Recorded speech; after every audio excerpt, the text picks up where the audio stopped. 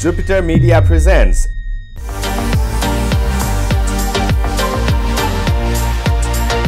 Avasar, telecasting global opportunities. नमस्कार दर्शकवृन्द, कार्यक्रम अवसरमा यहाँहरूलाई स्वागत छ। कार्यक्रम अवसर विशेष गरी यहाँहरूको अवसरको बारेमा जानकारी गराउने कार्यक्रम हो। न्युज 24 टेलिभिजनबाट यसै समय यसै बार आइरहेको यस कार्यक्रममा हामीहरूले विशेष गरी स्वदेशमा होस् वा विदेशमा उत्कृष्ट शिक्षा कहाँ पाइन्छ भन्ने विषयमा लामो खोज अनुसन्धान गरी तपाईहरुलाई विभिन्न रिपोर्ट, डकुमेन्ट्रीहरू, विद्यार्थीहरूको अनुभव र शैक्षिक परामर्श व्यवसायहरूको आवाजलाई अगाडि ल्याउने गरिरहेका छौं। यसै सन्दर्भमा लामो समयदेखि स्टडी इन युके प्रमोट गर्दै अगाडि बढिरहेको बिज एजुकेसनको नाम पनि अग्रस्थानमा आउने गर्दछ। विशेष गरी बेलायतमा अवस्थित रहेर नेपाली विद्यार्थी र अन्तर्राष्ट्रिय विद्यार्थीहरूलाई सेवा प्रदान गर्दै आउनुभएको हरि कार्की अहिले नेपाल भ्रमणको क्रममा हुनुहुन्छ र बेलायत गएका विद्यार्थीहरूले किन दुःख पाए, अप्ठ्यारो पर्दा बिज एजुकेसन कसरी अगाडि पुग्छ र बेस्ट भन्दा पनि बेस्ट इन्स्टिट्युसनहरूलाई बिज एजुकेसनले नेपाली विद्यार्थी र अभिभावकको सामु कसरी अगाडि बढाइरहेको छ लगायतका विभिन्न विषयवस्तुको बारेमा उत्तर दिनको लागि अहिले हाम्रो स्टुडियोमा हरि कार्की सर हुनुहुन्छ। आउनुहोस् तपाईँ उहाँलाई कार्यक्रममा स्वागत गरौँ। हरि सर, यहाँलाई कार्यक्रममा स्वागत छ। नमस्कार सुनिलजी। हजुर, विशेष गरी यो हामीले यो टेलिभिजन प्रोग्राम मार्फत कुराकानी गरिरहँदाखेरि युकेमा विद्यार्थीहरूले धेरैले दुःख पाए भनेर रिपोर्टहरू आइरहेको हुन्छ हैन। युकेमै विद्यार्थीले किन धेरै दुःख पाउँछ, तपाईले भर्खरै त्यहाँ देखेर आउनु भएको छ अवस्था, त्यो बारेमा भनिदिनुहोस्। अब युकेमा दुःख पाउँछन् भन्ने कुरा त सायद तपाईसँग मेरो तेस्रो या चौथो इन्टरभ्यू हो। मैले पहिलो इन्टरभ्यूदेखि नै भनिरहेको छु कि युकेमा विद्यार्थीले दुःख 100% नै पाउँछन् जबसम्म विद्यार्थीले रिसर्च नगरिकन त्यो देशमा जान्छन्। युके गरिब विद्यार्थी पढ्न जाने देश होइन, यो कुरा हामी क्लियर हुनुपर्छ। ऋण लिएर म भोलि ऋण तिर्छु भन्न जाने देश होइन है। उच्च शिक्षा, राम्रो क्वालिटी एजुकेसन, त्यो एजुकेसन लिइसकेपछि आफ्नो भविष्य सुधार्न जाने देश हो हैन। त्यसको लागि के गर्नु पर्यो, विद्यार्थीले त्यो देशको बारेमा बेसी कुरा जान्नु पर्यो हैन त। हामी नेपाली बोल्छौँ, त्यहाँ अङ्ग्रेजी बोल्छ। नेपाली विद्यार्थीको कमजोरी के छ, अङ्ग्रेजी बोल्न राम्रोसँग जान्दैनन्। अब विदेश जाने भनेर हाम फालेर जाने होइन नि त, रिसर्च गर्नु पर्यो सबै कुराहरू हैन। त्यहाँ हुने प्रो एन्ड कन्स त हेर्नु पर्यो। विद्यार्थीहरूले के भन्छ, मेरो साथी चाहिँ त्यहाँ गएको छ, ओहो गएको 1 महिनामा काम पायो, यता रमाइलो गर्यो उता रमाइलो गर्यो, त्यो होइन नि त। उसले पढाइ के गरिरहेको छ होइन। यहाँले युके प्रमोट गरिरहनु भएको छ, तपाईँ प्रत्येक इन्टरभ्यूमा भन्नुहुन्छ विद्यार्थी युकेबाट दुःख पाएर फर्केर आउँछ भन्नुभएको छ। अहिले पनि 40-50 जना विद्यार्थी फर्केर आइरहेछ हैन। के हो मुख्य कारण, के हो? तपाईले बिज एजुकेसनबाट काउन्सिलिङ गर्दा पनि अवस्था यही छ कि, अथवा तपाईँ त भन्नुहुन्छ बेस्ट भन्दा बेस्ट युनिभर्सिटीहरू दिइरहेको छु भनेर मैले अहिले कार्यक्रमको सुरुवातमा भने, फर्किने कारण चाहिँ के हो? अब सुनिलजीले 40 जना भन्नु, यसको रिपोर्ट कहाँ छ चाहिँ मैले थाहा पाइनँ हैन। अवश्य नै मैले मेरो कानमा पनि सुन्न आएको छ, केही विद्यार्थीहरू युनिभर्सिटीबाट फर्किरहनु भएको छ। अब बटम लाइन के हो भने, विद्यार्थीले चाहिँ रिसर्च गर्नु भएको छ कि छैन के। फर्केर आएको केसमा चाहिँ अब बिज एजुकेसनबाट फर्केर आउनु भएको छैन, सो म त्यसको एन्सर दिन त म सक्दिनँ किन आउनु भएको छ। तर मेजोरिटी अफ विद्यार्थीहरू फर्केर आउनुको कारण चाहिँ ल्याक अफ रिसर्च हैन। जब कि म उही नै बस्ने भएको भएर एउटा दुईवटा पेपर मेरो हातमा पर्यो, त्यसमा चाहिँ के लेखिएको छ भने विद्यार्थीले 300 पाउन्ड बोकेर युके जानु भएको छ अरे। तपाईँ आफै भन्नु सुनिलजी मलाई, जुन देशमा एउटा कोठाको 1 महिनाको 300 पाउन्ड पर्छ, भाडा पर्छ, के खान्छ? इमिग्रेसन अफिसरले, तपाईँ नेपालको इमिग्रेसन अफिसरले यहाँबाट कोही विदेशी आउँदाखेरि उसले $1000 लिएर आयो भने उसले चाहिँ सर्भाइभ कसरी गर्छस् भनेर सोद्धाखेरि के जवाफ दिने? विद्यार्थीसँग पैसा छैन। त्यसको मतलब के हो, उसले रिसर्च गरेन। कुनै पनि विद्यार्थीलाई मैले तपाईँकोसँग मेरो लास्ट इन्टरभ्यूमा भनेको थिएँ, एटलिस्ट पनि 6 महिनालाई पुग्ने पैसा चाहिँ बोकेर जानुपर्छ, काम पाउँदैन। 6 महिनासम्म युकेमा काम पाउन भनेको धेरै गाह्रो छ। किन भन्दाखेरि तपाईँले लिगल काम गर्नुपर्छ। लिगल काम गर्नलाई तपाईँको 1.5 देखि 2 महिना लाउँछ उनीहरूको ट्याक्स फाइल नम्बर, जस्तो हाम्रो प्यान नम्बर भन्ने छ, त्यो ट्याक्स फाइल नम्बर बिना काम गर्न पाइँदैन। सो त्यो आउन 3 महिना लाग्छ, 1.5 देखि 2 महिना लाग्छ। 1.5 देखि 2 महिनासम्म ट्याक्समा काम गर्नु पाइएन र आउने बित्तिकै काम पाइन्छ भने ग्यारेन्टी के छ? क्यापेसिटी के छ? अब कस के छ, नेपाली विद्यार्थीले चिया पकाउन जानेको हुँदैन, खाना पकाउन जानेको हुँदैन होइन त। अब के काम गर्ने? हाई स्किलको काम त पाउँदैन, लो स्किलको काममा नलेज छैन, सो त्यसको लागि अर्को 1-2 महिना लाग्छ भनेपछि 4 महिना त लाग्यो। विद्यार्थीले 4 महिना पैसा बोक्नु परेको परेन? 4 महिनाको पैसा मिनिमम तपाईँको मिनिमम लिएर जाने हो भने मिनिमम लाग्यो भने 500 पाउन्ड लाग्छ महिनाको, भनेपछि इन्टु 4 गर्नु 2000 पाउन्ड लाग्यो कि लागेन? लागेन। 2000 पाउन्ड लाँदा त विद्यार्थीलाई पुग्दैन, 300 पाउन्ड लिएर जाने विद्यार्थीलाई इमिग्रेसनको अफिसरले कसरी जेन्युन भन्छ? रिसर्च पुग्यो त।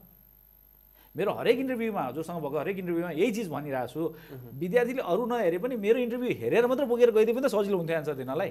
अहिले बजारमा त बिज एजुकेसनबाटै गएको विद्यार्थी फिर्ता आयो भने चाहिँ के हो यो युक्ल्यान्डबाट फर्किया छ भने? म भन्छु है, म आज यहाँबाट तपाईँलाई क्लियर, युक्ल्यान्डबाट बिज एजुकेसनको एकजना विद्यार्थी पनि फर्केको छैन, एकजना पनि युक्ल्यान्डको एकजना पनि विद्यार्थी बिज एजुकेसनबाट फर्केको छैन।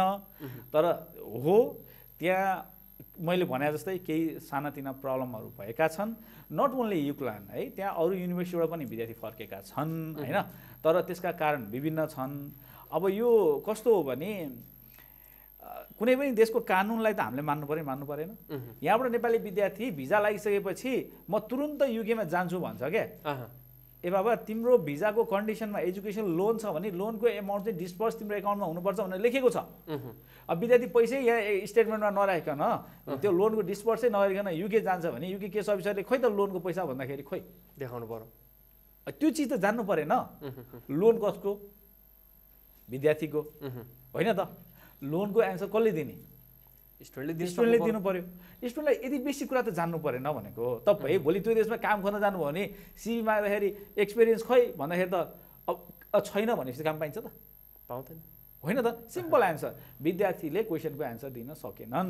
तर यसमा विद्यार्थीको गल्ती छ, म अब यो विद्यार्थी 100% विद्यार्थीको मात्र गल्ती भनेर भन्दिनँ, तर एउटा कुरा चाहिँ के हो भने रिसर्च चाहिँ कम भएको हो है, यो अब दुई तर्फबाट नै छ होइन।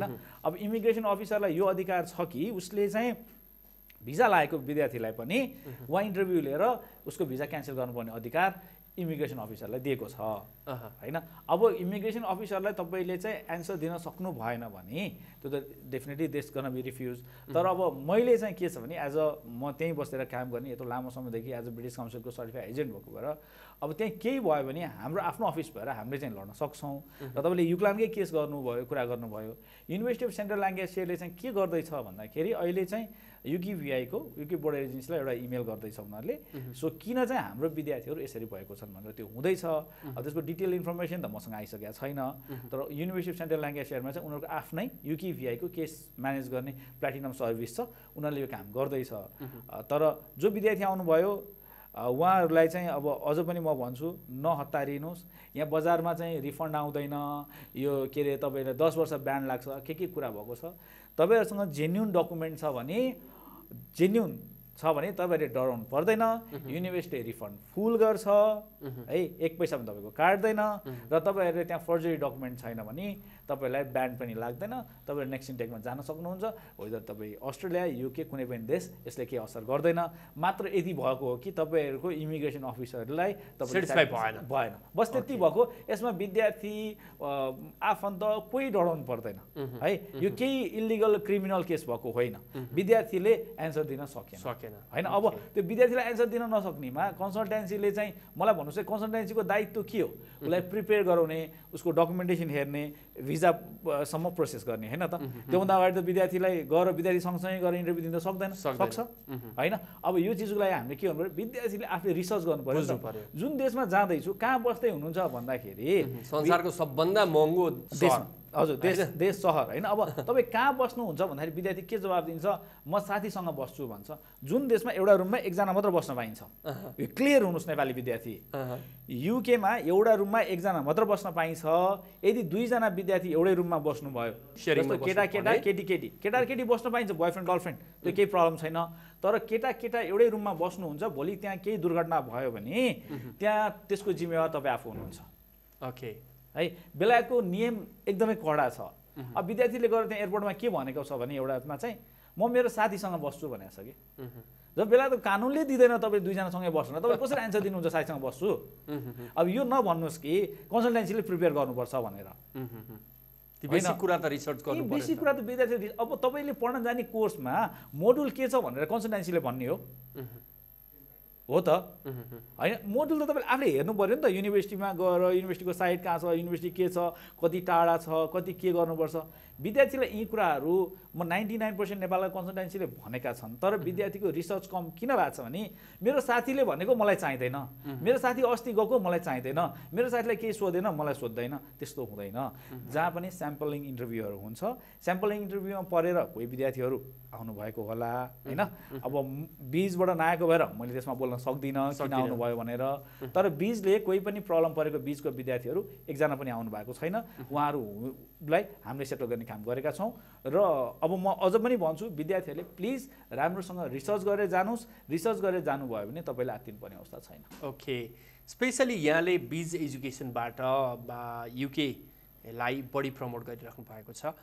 ब्रिटिस एजुकेसनको ब्युटी के हो आफ्टर ग्रेजुएसन तपाईँ एउटा सक्षम व्यक्ति बन्नुहुन्छ म तपाईँलाई इक्जाम्पल भन्छु मैले लास्ट टाइम पनि भने मसँग मैले अन्डर ग्रेजुएटमा लिएर गएको विद्यार्थी अहिले पिएचडी गर्दै हुनुहुन्छ अब युनिभर्सिटी अफ सेन्ट्रल ल्याङ्केसियरको कुरा आइहाल्यो म त्यसकै बारेमा कुरा गर्छु युनिभर्सिटी अफ सेन्ट्रल ल्याङ्केसियरमा मैले अन्डर ग्रेजुएटमा लिएर गएको विद्यार्थी अहिले युनिभर्सिटी अफ सेन्ट्रल ल्याङ्केसियरको प्रोफेसर हुनुहुन्छ है एकजना तपाईँको 3 जना पिएचडी गर्दै हुनुहुन्छ युनिभर्सिटी सेन्ट्रल ल्याङ्केसियरमा एकजना चाहिँ तपाईँको आइटीको हिज आइटी अफिसर है युनिभर्सिटी सेन्ट्रल ल्याङ्केसियरको त्यो काम गरिरहनु भएको छ सो पढ्ने विद्यार्थी एउटा सबल मान्छे बन्छ होइन तर पढ्न सक्नु पर्यो क्या तपाईँलाई फाइनेन्सियली पनि स्ट्रङ हुनु पर्यो फाइनेन्सियली स्ट्रङ भनेको तपाईँ अम्बानी हुनु परेन होइन तपाईँ विनोद चौधरी हुनु परेन होइन तर फी तिर्न त सक्नु पर्यो नि त एभरेज त हुनु पर्यो एभरेज फी जस्तो लाइक तपाईँको युकेमा चाहिँ अहिले युक्ल्यान्डमा चाहिँ तपाईँको 9,000 पाउन्ड चाहिँ फी छ होइन 9,000 देखि 12,000 पाउन्डको बिचमा फी छ होइन त तपाईँले हिसाब गर्नु पर्यो इन्टु 3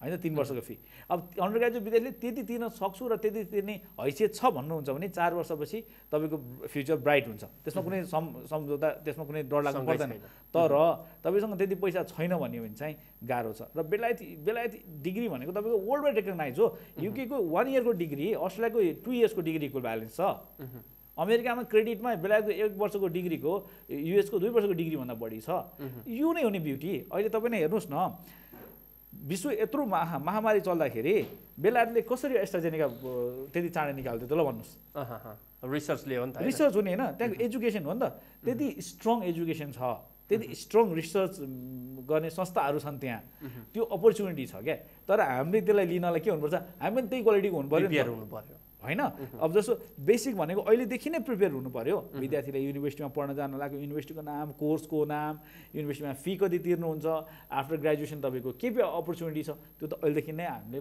फ्रेमवर्क बनाउनु पर्यो अब यो बनाउनु भयो भने बेलायत हिजो पनि राम्रो थियो आज पनि राम्रो छ भोलि पनि राम्रो हुन्छ यसमा कुनै डाउट छैन है मैले लगेका विद्यार्थीहरू तपाईँ इक्जाम्पल लिनुहुन्छ भने म अब अर्को फाइल ल्याइदिन्छु 10 जना विद्यार्थी राखिदिन्छु 1 जना विद्यार्थी फेल भएको देखाउनुहोस् मलाई त्यही भएर मैले भन्छु नि I am not here for quantity I am here for quality quality विद्यार्थी लानुहोस् क्वालिटी विद्यार्थीले पढ्नुहोस् फ्युचर सेक्योर हुन्छ हजुर स्पेसली बीज एजुकेसनले आफ्नो फ्युचर प्लानलाई कसरी अगाडि बढाइरहेको छ टिम स्ट्रेन्थेन गर्ने क्रममा त्यसपछि गएर ब्रान्चेसहरूको एक्सपान्डिङहरू र अघि यहाँले भनेको जस्तै हामी फर्किने गरी काउन्सिलिङ गर्दैनौँ हामी विद्यार्थीलाई चाहिँ एउटा बेस्ट प्लेटफर्म नै चाहिँ नि तपाईँको इस्टाब्लिस्ड गराउँछौँ नै भनेर भन्नुभएको छ त्यो अनुसारले चाहिँ तपाईँ आफू तयारी कसरी भइरहनु भएको छ हामी यस्तो छ अब एक त म हुने भएको भएर रिसेन्ट चेन्जेसहरू त मैले विद्यार्थीलाई भनेको हुन्छु होइन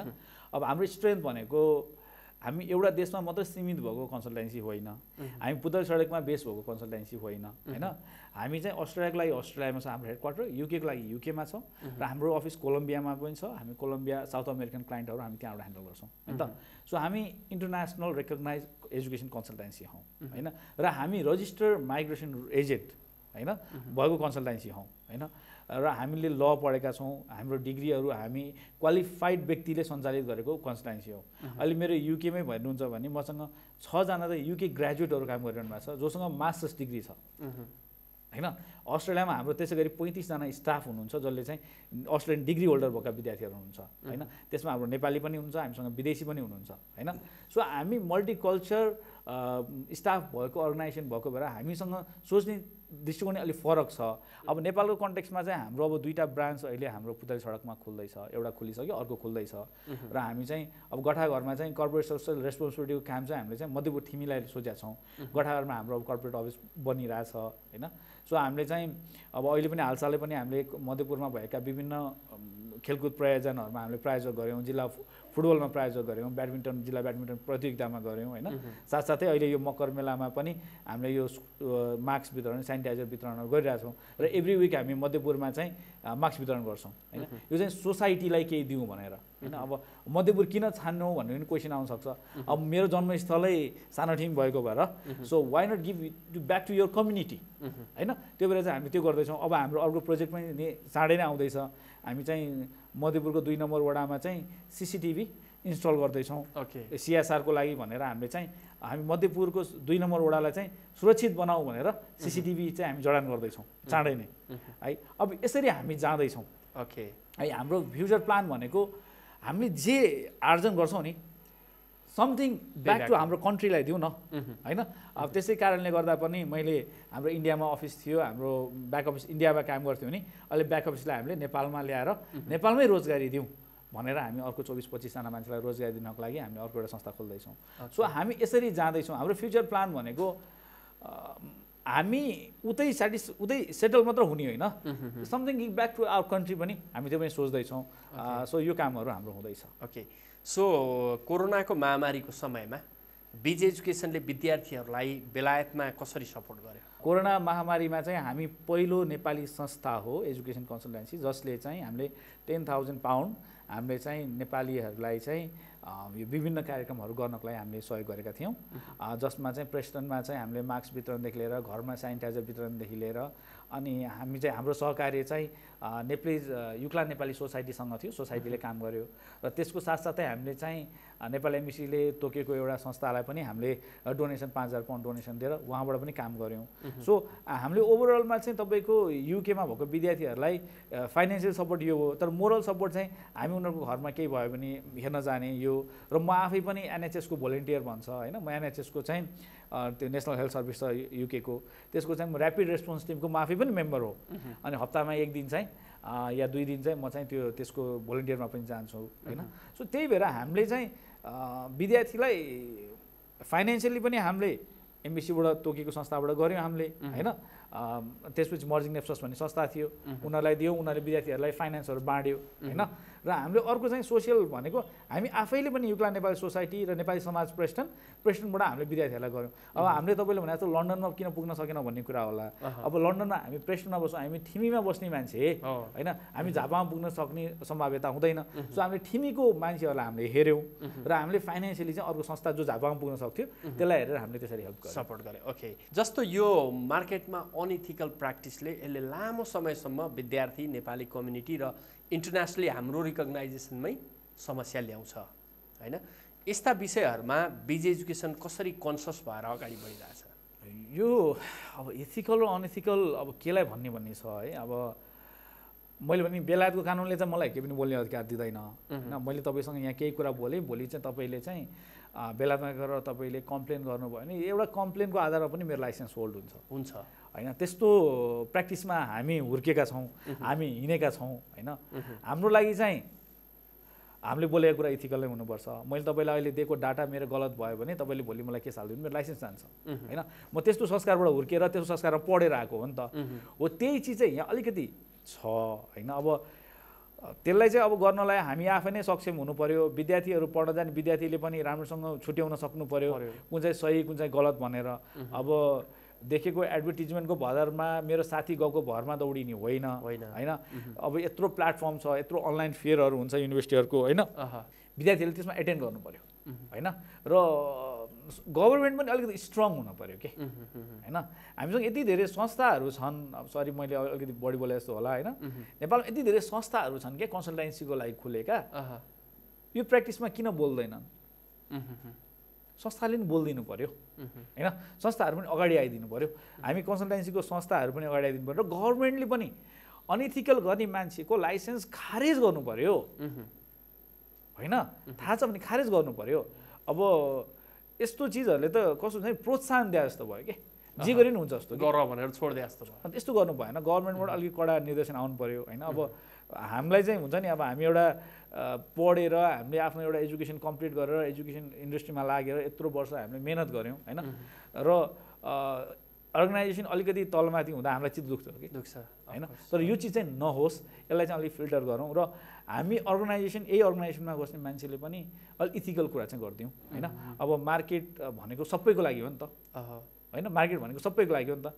हामी एक हिसाबले त नेपाली नै जुट्न सकेका छैनौँ कि होइन। हामी नजुटिसकेपछि हामी चाहिँ विदेशीलाई गाली गर्छौँ होइन, हाम्रो सिमाना मिच्यो भनेर विदेशीलाई गाली गर्छौँ होइन। तर त्यही विदेशीलाई यहाँ भित्र आएर हामी काम गरिरहेछौँ, यो कुरामा किन मौन छौँ होइन। अब यो मैले भन्न खोजेको कुराहरू आई थिङ्क हाम्रो संस्थाहरूले बुझ्नु भएको छ भने प्लिज एकचोटि मनन गरौँ होइन। के हामी नेपाली सक्षम छैनौँ त होइन, सक्षम छैनौँ त। हामी सक्षम छौँ भने लेट्स ग्रो। जसरी महात्मा गान्धीले आफ्नो कपडा मेरो देशको कपडा भने जस्तै मोदीले मेड इन इन्डिया भनेर चलायो, वाइ नट हाम्रो कन्सल्टेन्सी इन्डस्ट्रीले लेट्स प्रमोट नेपाली भनेर आउँदैन। इन्डिड त्यो जरुरी पनि छ। जस्तो बिज एजुकेसनले युके सँगसँगै अस्ट्रेलियालाई पनि प्रोमिनेन्टली प्रमोट गरिरहेको छ र अस्ट्रेलियाका राम्रा विश्वविद्यालयहरू हायर एजुकेसनहरू जोड्ने प्रयास गरिरहेको छ। कस्ता अपर्च्युनिटीहरू छन् स्टडी इन अस्ट्रेलियाको बिजभित्र? बिज एजुकेसनको नामै हाम्रो नामको पछाडि बिज एजुकेसन अस्ट्रेलिया छ है। हामी स्टार्ट नै अस्ट्रेलियाबाट भएको है। सो अस्ट्रेलियाको माइग्रेसन एजेन्ट पनि भएको कारणले हामीसँग चाहिँ इन्फर्मेसन जे विद्यार्थीलाई चाहिन्छ हामीसँग पर्याप्त छ। तर कुरा के छ भने अस्ट्रेलियाको विद्यार्थी एकदमै राम्रोसँग विद्यार्थीलाई अस्ट्रेलियाको ज्ञान हुनु पर्यो होइन त। म भेट कलेज किन जाने, म युनिभर्सिटी किन नजाने होइन त, म टेफमा जाने कि भेटमा जाने होइन त, टेफ भेट र युनिभर्सिटीको फरक के छ होइन त, विद्यार्थीले यो कुरा जान्नु पर्यो है। यो कुरा जानेर आउनु छ भने हामी बिजमा हामीसँग तिनटै भेट पनि छ, टेफ पनि छ, युनिभर्सिटी पनि छ होइन त। तिनवटामा तपाईँ कुनै पनि युनिभर्सिटी हामी एप्लाई गर्न सक्छौँ है। We are official representative of almost every university in Australia. हामी अस्ट्रेलिया गर्न सक्छौँ, हामी गर्छौँ पनि, गरि पनि रहेछौँ। तर अस्ट्रेलिया हामी एकदमै जसरी हामी युके क्वालिटी मात्र छानिरहेछौँ नि त्यसै गरी हामी क्वालिटी मात्र लिइरहेछौँ। अब सम्भवतः हाम्रो अर्को अफिस पुतलछडको नेक्स्ट अफिसले हामी अब फुल्ली फोकस अस्ट्रेलियालाई मात्र गरेर एउटा अफिस रेडी बनाएको छौँ हामीले, त्यहाँ अस्ट्रेलियाबाट मात्र हुन्छ। अबको गन्तव्य नेपाली विद्यार्थीको अस्ट्रेलिया पनि हो। अब म नै ग्रेजुएट अस्ट्रेलियाबाट, मैले मेरो आफ्नो करियर अस्ट्रेलियाबाट सुरु गरेर मैले युकेमा आएर चाहिँ बिजनेस स्टार्टअप गरेँ होइन। अब अपर्च्युनिटी एकदम धेरै छ, तर विद्यार्थीहरूले यहीँबाट पहिला आफूले पढ्न जाने कोर्सको बारेमा निर्धारण गरेर जानु पर्यो। म हस्पिटालिटी पढ्ने कि एकाउन्टेन्सी पढ्ने, बिजनेस म्यानेजमेन्ट पढ्ने, के पढ्ने होइन, आइटी पढेर सेटलमेन्ट हुन्छ कि दोधार नगर्ने। राम्रोसँग एकजना व्यक्ति है त तपाईँ बिज एजुकेसनमा आउनुहोस् या CDEF नेपालमा एकदमै राम्रा कन्सल्टेन्सीहरू हुनुहुन्छ है अस्ट्रेलिया गर्ने, एक ठाउँमा गएपछि please stick with that place. नेपालका कलेजहरू भेट कलेजहरू त यहीँ म्यानेजर हुनुहुन्छ होइन। सो उहाँसँग भेटिसकेपछि तपाईँ अर्को ठाउँमा जानुपर्ने आवश्यकता छैन। नेपाली विद्यार्थीहरू धेरै मन डुलाउनुहुन्छ, प्लिज नगर्नुहोस् है। र बिज education we are always ready to process for Australia है। तपाईँहरू आउनुहोस्, हामीसँग आइएल्स प्रिपरेसन क्लास पनि हुन्छ। अब अस्ट्रेलिया त आइएल्स नगरिकन जान पाइएन, आइएल्स प्रिपरेसन क्लास पनि हुन्छ। त्यसपछि तपाईँहरूलाई चाहिने भेट, टेफ, युनिभर्सिटी कुनै पनि युनिभर्सिटीमा प्रोसेस गर्नुहुन्छ भने we are happy to process and we are always welcome you. Okay, thank you so much sir. विशेष गरी यहाँले अहिले यो स्टडी इन युकेमा रहेको कन्फ्युजनको बारेमा चाहिँ नि क्लियरली कुरा गरिदिनु भयो र विद्यार्थी र अभिभावकले पनि त्यत्तिकै सिन्सियर र तपाईँको जागरुक भएर ती इन्फर्मेसनहरू कलेक्ट गर्नुपर्ने हुन्छ। अन्तमा टेलिभिजन हेरेर बस्नुभएका सम्पूर्ण विद्यार्थी र अभिभावकलाई तपाईँ यही विषयमा फेरि पनि केन्द्रित रहेर आफ्नो सन्देश कसरी दिनुहुन्छ? नेपाली विद्यार्थीहरूलाई मैले पहिला जस्तै भनेको जस्तै गरी मैले सुरुमा सुरु गरेको जस्तै पनि बेलायत अस्ट्रेलिया भनेको एउटा सम्पन्न देश हो है। हामीले नेपाली पैसा क्यालकुलेसन गरेर त्यहाँ गएर पढ्न र गर्नलाई एकदम गाह्रो छ, गाह्रो नै छ। नसोच्नुहोस् तपाईँले साथीभाइ पढाएका छन्, मेरो अङ्कल आन्टीको छोरा पढाएका छन्, त्यो समय छैन, गाह्रो नै छ है। तर तपाईँमा विल पावर, तपाईँमा पढ्ने आफ्नो इच्छा शक्ति त्यसले निर्धारण गर्छ। तपाईँ एभरेज विद्यार्थी हुनुहुन्छ, म बल्ल बल्ल पास गरेको छु, युके अस्ट्रेलिया त्यो तपाईँको लागि होइन। सरी टु से, मैले मार्केट यहाँ बिगाऱ्यो भन्नु होला, त्यो देश तपाईँको लागि होइन। किन भन्दाखेरि त्यहाँको पढाइ डिफ्रेन्ट छ, त्यहाँ पढ्नलाई एकदमै धेरै मेहनत गर्नुपर्छ। तपाईँसँग पढ्न सक्ने क्षमता छ, ल कमजोर मार्क्स कमजोर पढ्न सक्ने क्षमता छ, तर फाइनेन्स इनफ छैन भने चाहिँ प्लिज नजानुहोस्, युके पनि नजानुहोस्, अस्ट्रेलिया पनि नजानुहोस्। त्यो दुइटै कन्ट्री होइन तपाईँको लागि। किन भन्दाखेरि आइदर फाइनेन्स चाहियो, आइदर तपाईँलाई चाहिँ हाई क्यापेसिटी चाहियो। किन भन्दाखेरि फेल हुनुभयो भने त फेरि पैसा तिर्नु पऱ्यो, खर्च बढ्यो। अब तपाईँलाई पहिला आगै पैसा तिर्ने पैसा छैन भने खर्च कसरी तिर्न सक्नुहुन्छ मलाई भन्नुहोस्, होइन? र इलिगल बस्ने यो बस्ने भनेको के तपाईँ साँच्चै एउटा आफूलाई सक्षम व्यक्ति बनाउन जाँदै हुनुहुन्छ कि भोलि चाहिँ तपाईँको भविष्य नै निर्धारण हुँदैन? अस्ट्रेलियामा 24 वर्षसम्म पनि पिआर नपाएर बस्ने मान्छेहरू पनि छन्।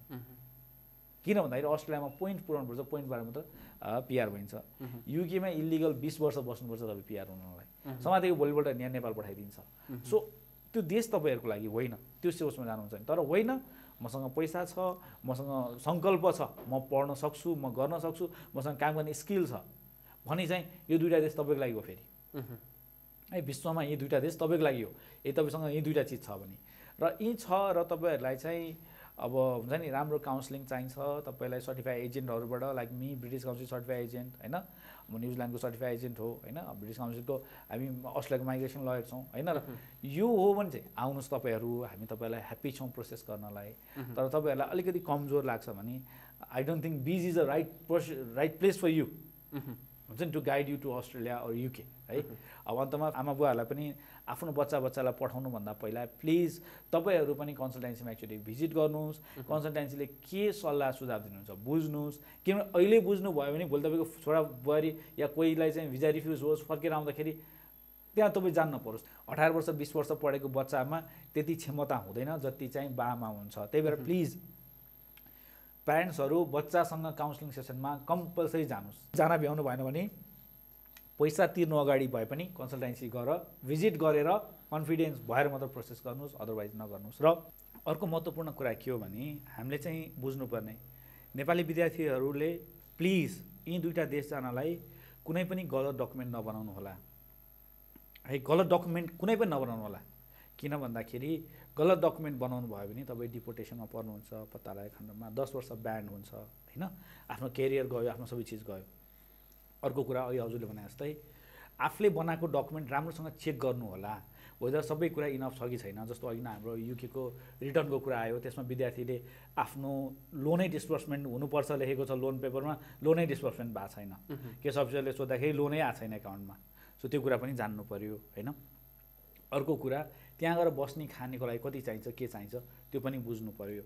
र अन्तमा चाहिँ तपाईँले प्रोसेस गरेको कन्सल्टेन्सी कुनै संस्था, शैक्षिक संस्थाहरू त्यो युनिभर्सिटीको रेकगनाइज छ कि छैन। गुगलको जमाना छ, weather official agent of that university हेर्नुहोस्। अफिसियल रिप्रेजेन्टेटिभबाट गर्नु भने फाइदा के हुन्छ भने केही भयो भने त्यो रिप्रेजेन्टेटिभ युनिभर्सिटीसँग कुरा गर्न सक्छ, होइन त? अफिसियल भएन भने उसको कुरा गर्ने अधिकार हुँदैन, नभइसकेपछि विद्यार्थीलाई समस्या पर्छ। त्यही भएर अन्तमा बेलायत युके इज अलवेज ओपन। जहिले पनि आउनुहोस्, जहिले पनि पढ्नुहोस्, राम्ररी पढ्नुहोस्, राम्रो भविष्य बनाउन आउनुहोस्। म लगायत मेरो टिम बिज education always there to help you. हाम्रो कोड नै छ, rich us to get there. Thank you so much sir, thank you so much for your valuable time and thoughts. विशेष गरी कार्यक्रम अवसरमा हामीहरूले यी र यस्ता विभिन्न कुराकानीहरू जसले विद्यार्थी र अभिभावकहरू आँखा खोलिदिने काम गर्छ, यस्ता कुराकानीहरू हामी तपाईँहरूलाई निरन्तर कार्यक्रम मार्फत प्रस्तुत गरि नै रहनेछौँ। तपाईँलाई हाम्रो कार्यक्रम कस्तो लाग्छ jupitermedianepal@gmail.com मा लेख्न नभुल्नुहोला। तपाईँहरूको प्रतिक्रियाका आधारमा हामी कार्यक्रमलाई अझ परिष्कृत गर्दै अगाडि बढाउनेछौँ। कार्यक्रमको अन्य अंशहरूमा भेट्ने बाजा गर्दै कार्यक्रम युनिट र म कार्यक्रम सञ्चालक सुनिल आचार्य अहिलेलाई भने बिदा चाहन्छु। नमस्कार।